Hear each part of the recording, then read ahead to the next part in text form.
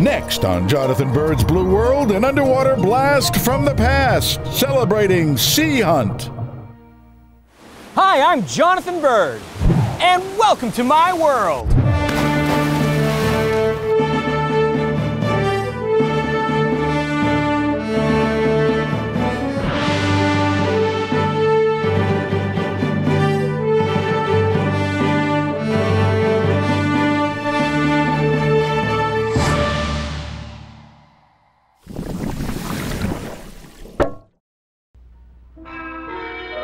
In 1958, Sea Hunt was one of the most popular programs on U.S. television. It starred Lloyd Bridges as Mike Nelson, an ex-Navy diver doing freelance underwater work.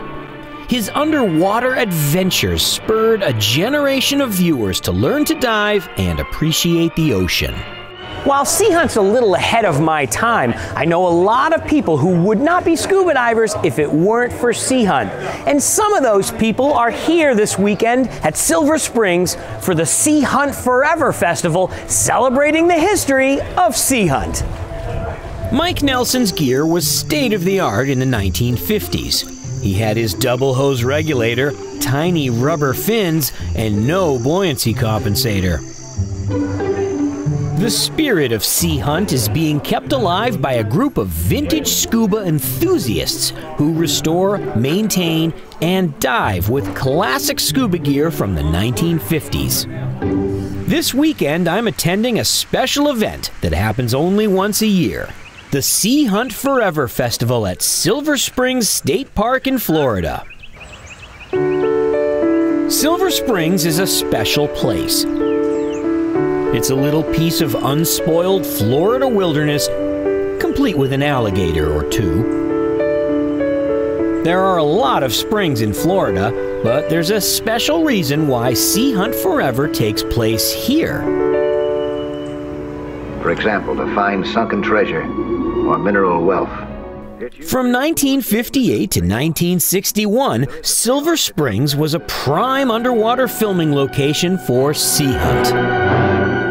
The clear water and calm, controlled conditions made it a perfect place for what was basically an underwater studio. Silver Springs is now a state park, and no scuba diving is allowed. My name is Captain Christopher Staker. I'm going to be your guide here for the next 30 minutes or so. But today is different. Tourists are boarding a glass-bottomed boat for a fisheye view of the spring.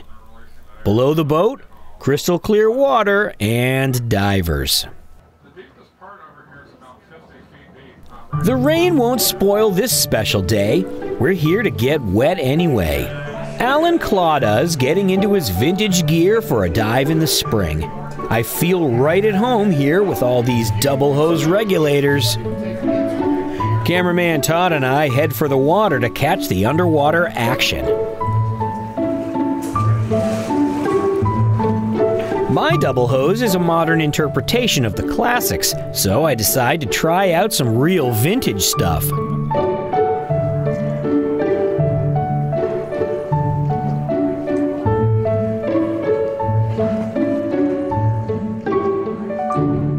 Other than the algae we've all kicked up near the entrance, the water in the spring is super clear, and everyone looks like they just jumped into an episode of Sea Hunt.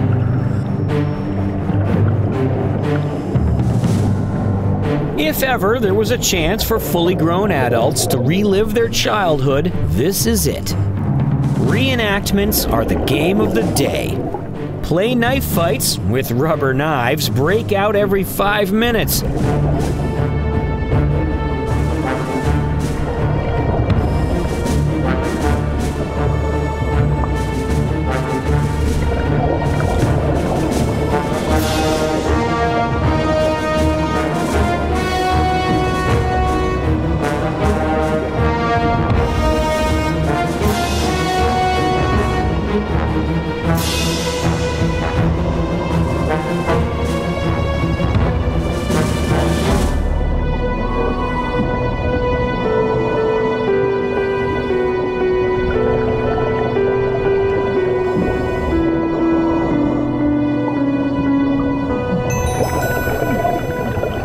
A bad guy is hiding.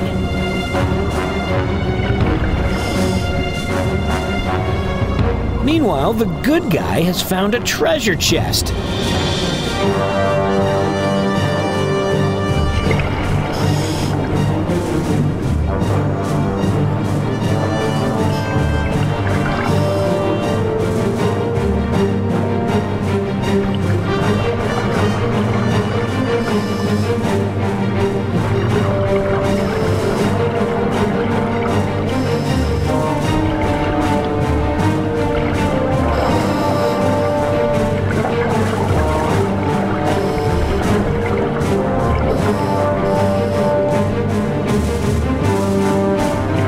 With my vintage fins, I try to keep up with the unfolding action.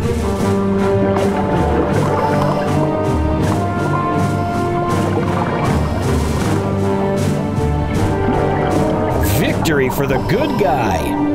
The reward? A chest full of gold coins. The local fish keep far away from the action while I look for the next knife fight. Unfortunately, a bad guy has seen me, and he's coming after me with one of those terrible rubber knives. My buddy Louis Hero saves the day with his extremely dangerous spear gun.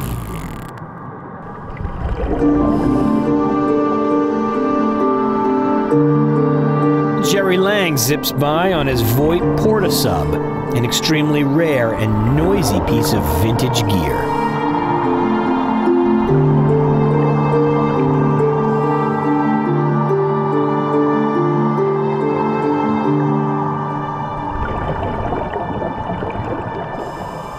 Meanwhile, Joe Musial fires up a magnesium torch.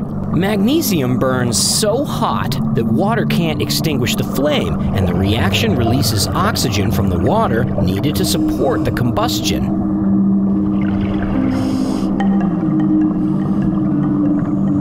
Inside the mouth of the cave, the torch provides light and even produces smoke. These magnesium torches were all the rage in the 1950s, but they're quite dangerous and not commonly used anymore.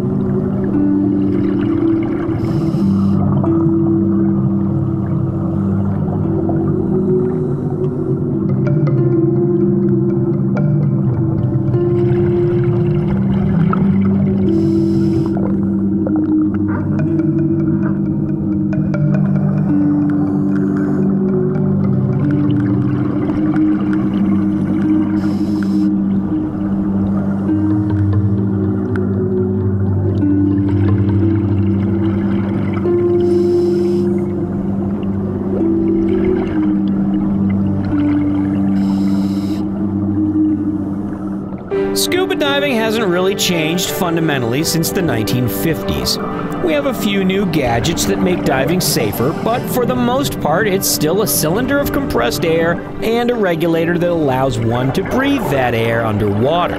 But at the end of the day, events that keep vintage diving alive are mostly about having fun. And isn't that why we scuba dive? The Sea Hunt Forever Festival is a great tradition that not only helps keep history alive, but is just plain fun.